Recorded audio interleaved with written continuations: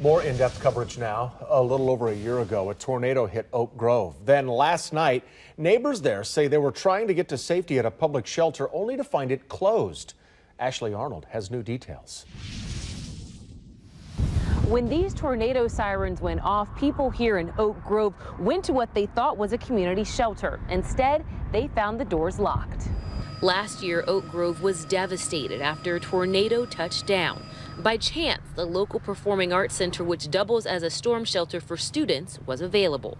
There was a concert in progress, and as people started to leave the concert, the tornado warning was sounded, and the sirens started to sound, and people turned around and went back in for shelter, knowing that it was a certified tornado shelter. But last night, that wasn't the case. The shelter, which can fit 2,000 people, was closed.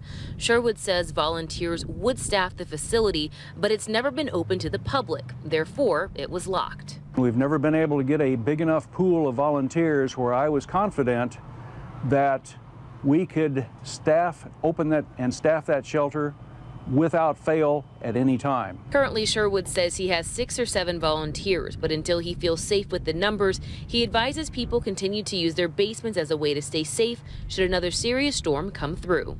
Sherwood says they hope to get more volunteers. That way they can officially have that facility as a shelter. He says he'd feel comfortable doing so when they have at least 10. In Oak Grove, Ashley Arnold, KCTV 5 News. You can find the latest on the forecast, look at Doppler radar, and take a closer look at the damage on our Storm Track 5 weather app. We'll also send you alerts when there are watches and warnings in your area.